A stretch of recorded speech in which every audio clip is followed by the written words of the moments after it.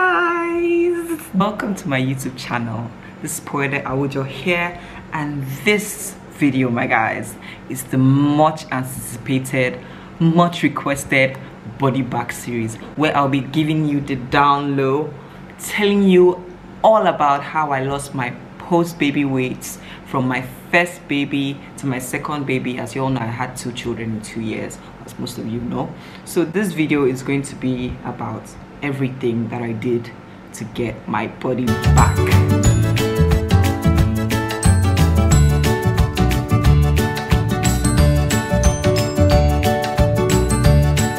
So I have like a chart where I recorded this. So as at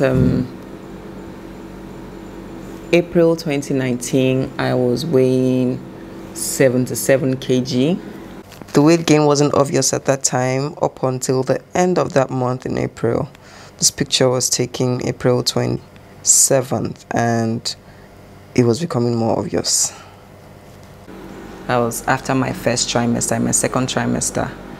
Then as at August 2019, that's when I had my baby.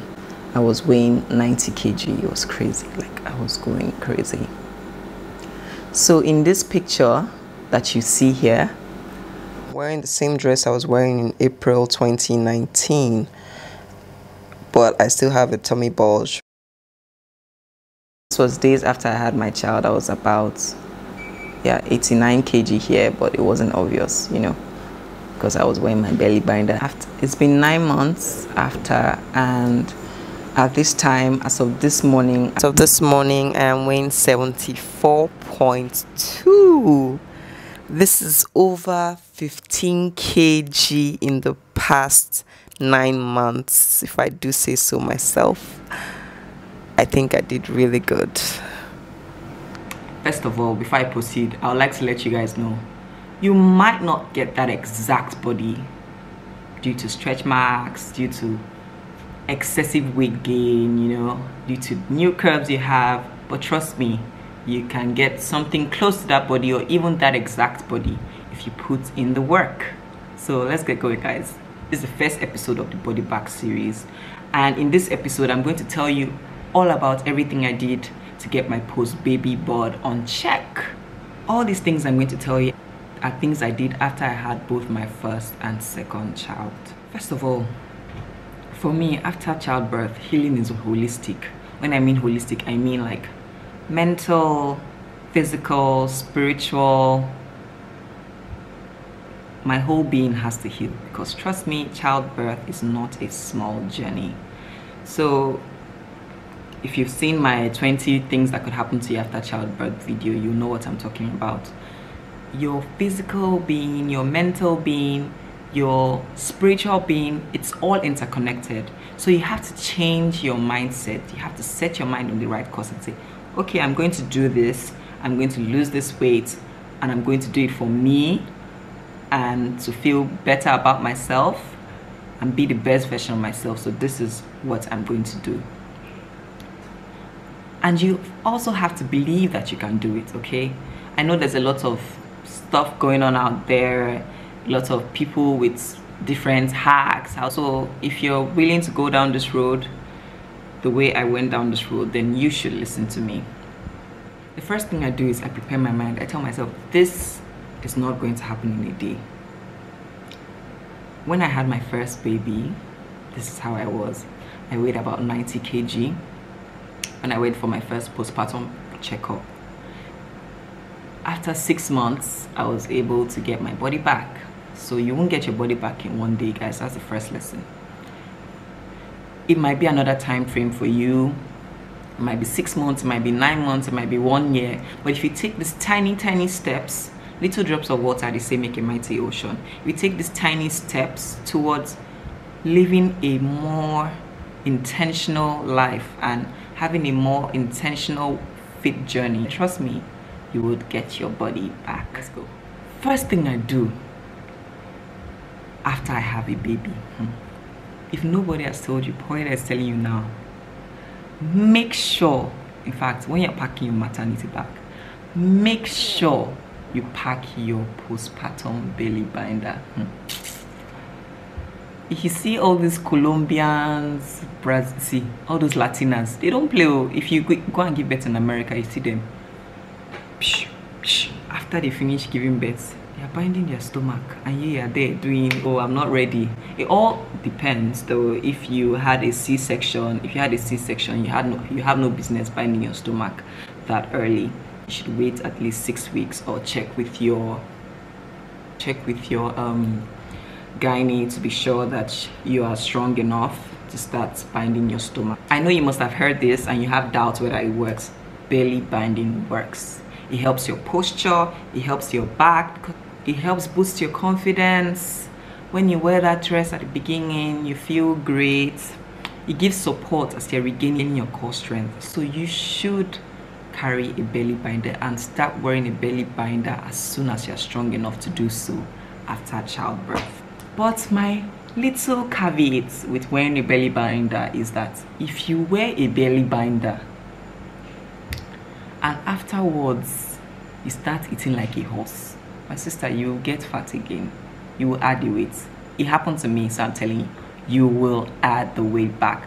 So if you buy a belly binder and you start wearing one, make sure you're doing it with all these other things I'm going to tell you about in this video, okay? Number 2, exercise.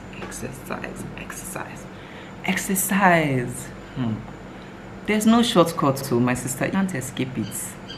There's no shortcuts with exercise. You have to exercise your body. Why should you exercise your body after you have a child?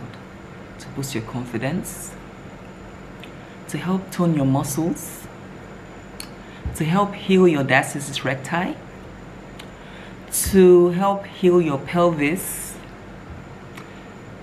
to help flatten your stomach, to help lose all that weight. You need to exercise, my darling. There's no shortcut about it. So for me, I do 2 phases of exercise. The first phase is the low intensity phase, which I do almost immediately after birth. Or if you had a C-section, you can wait till like your doctor signs you off, or 6 weeks after birth. This low intensity is like low intensity cardio, yoga, nothing stressful, because your insides haven't healed totally yet. So that's not the time to start running 50,000 miles. Don't let any gym instructor deceive you. You will break down, no? So at this point, my main focus in phase 1 is healing. Healing of my pelvis, healing of diastasis recti. Those are the transverse muscles of this. So that's what that phase 1 is going to do. And it will help with your mind. And exercise is going to keep you out of postpartum depression. It's going to help you handle postpartum depression to an extent. So don't lose yourself, guys. Please, please do this for you. In the first phase, one of the most important things is to walk every day. Make sure you walk. Even if you're not strong enough, or listen to your body. If your body says go, you go. Listen to your body. It's very important. You walk for at least 20 minutes outside. You need that oxygen. You need that fresh air to heal on your insides, okay?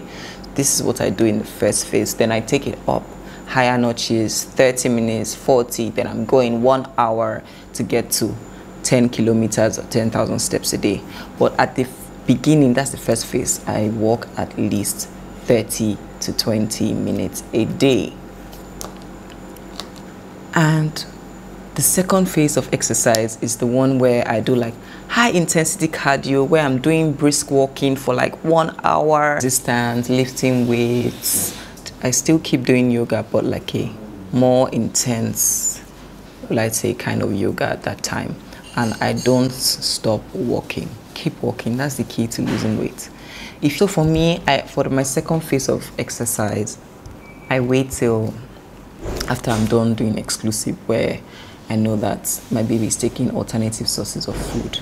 It's different for different women. For some women, they add weight when they breastfeed. For some women, they lose weight when they breastfeed. But for me, I add weight. Like, breastfeeding makes me add so much weight. So these exercises which I do, I will do videos for you guys after this video, because if I do an exercise video in this one, it's going to make it way too long. So I'm going to do the video of my low intensity workouts for you guys, and then my high intensity, which I do after 6 months for you guys.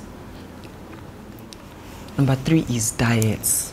Very important, guys. Diets. You need to watch what you put in your mouth, my sister. You cannot be eating pizza and ice cream every day because you just had a baby. I know your hormones are still raging, speaking to you, acting confused. Yes, but you cannot be putting everything in your mouth. So with your diet, the key thing is to have a healthy diet and start reading all the things in the ingredients of what you're eating. Very important. A whole lot of people don't read. They just say, oh, low fat, they drink it. Oh, pancake syrup, they put it in their pancakes and they eat. No, you shouldn't be eating canned foods. So what should your diet be like? Like as a breastfeeding mom or a mom trying to lose weight? Eat loads and loads of fruits and vegetables. Drink lots and lots of water. Hey, that water, I can't emphasize it enough. Then green tea, my sister. This green tea, the person that created green tea is God that will bless that person. Green tea is very important if you want to lose weight. There was a time I was taking morning and night. It has caffeine, but it's not a substantial amount of caffeine at all. So you can take green tea. Substitute all this, your sodas, out the door. All the things I need to go out the door. Soda, out the door. Packet juice, out the door. Out the door. Sugar, out the door. For my oats, I take my oats with bananas. So I drink a lot of green tea, herbal teas, brew your teas yourself. Ginger and lemon teas, all those kinds of teas are great for you. Great for your immune system, great for you trying to lose weight. Great for your baby set because they are packed with vitamins and minerals. So switch all your sodas, all your artificial drinks, switch them for natural drinks only. Another thing you need to do is to avoid processed foods. If you are eating noodles every other day, I'm sorry, I'm not ready to lose weight. It ain't gonna work. You have to make sure that if you cannot stop consuming processed foods, you have to consume them at minimal level. Like for me, I love noodles, to be honest, but I had to reduce my noodles intake to like once in 3 weeks or once in a month. You won't die, trust me. You need to throw all that out the door. Make your own juices, make your own fruits, because a lot of these things have hidden sugars in them that you don't even know about. So does packaged cereal, all these cereals that you think that, oh, they are low. A lot of them have hidden sugars in it. So even if you're taking yogurt, make sure it's Greek yogurt and you can sweeten by yourself. Probably unsweetened Greek yogurt, not the type that was sweetened with sugar. You can sweeten by yourself with honey. But bear in mind that if you consume too much honey, it's also going to end up as sugar in your system. Pancake syrup has to go. You know why? It contains this ingredient. So anywhere you see this ingredient, listen to it very carefully. High fructose corn syrup. Run away. Look, read my lips. Run away. It's bad for you, my sister. It's really bad for you. And there are a whole lot of foods that contain this high fructose corn syrup. Sodas, juices, foods that contain HFC, candy, sweetened yogurts. Some salad dressings contain high fructose corn syrup as well, especially those ones that are low calorie or fat free. Read your ingredients. Knowledge is power. Frozen junk food. So when you're shopping in the frozen aisles, make sure that you read the ingredients because most of them contain high fructose corn syrup. Breads. Some bread have high fructose corn syrup. Canned fruits. Why should you buy canned fruits? Make your fruits at home. Slice them, eat them.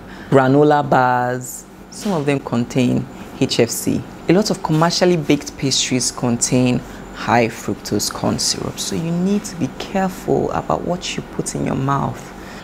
Snacks. You need to read your ingredients. Instead of snacking on things that you don't know the origin, you can snack on things like nuts, make your own parfaits, you know. That's the way to lead a healthy life. Not just to lose weight, but on the long run, to lead a healthy life. Nutrition bars, all these energy drinks, coffee creamer, most of them contain HFC. So HFC is an ingredient that when you see, you should run away. Of course, ice cream. Lots of brands choose to sweeten their ice cream with HFC, so be very careful. It's not bad to splurge a bit, but these rules I'm giving you should be your normal.